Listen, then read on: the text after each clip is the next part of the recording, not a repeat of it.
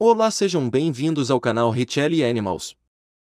Hoje vamos falar sobre os tubarões, esses animais fascinantes, mas não se assuste, eles se alimentam principalmente de focas e leões marinhos que, quando se sentem ameaçados, procuram um lugar mais seguro.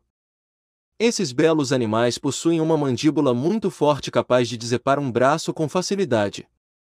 Os tubarões habitam as águas costeiras e oceânicas, desde a superfície ao fundo em quase todos os oceanos e mares. Podem viver até 80 anos.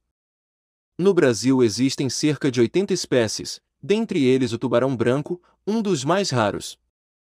Os tubarões são peixes, portanto, apresentam uma série de características comuns a esse grupo de animais. Uma das características marcantes é o tipo de respiração.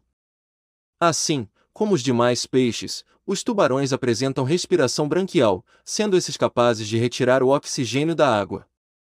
Além de apresentarem respiração branquial, se gostou, já deixa seu like para mais vídeos. Até a próxima.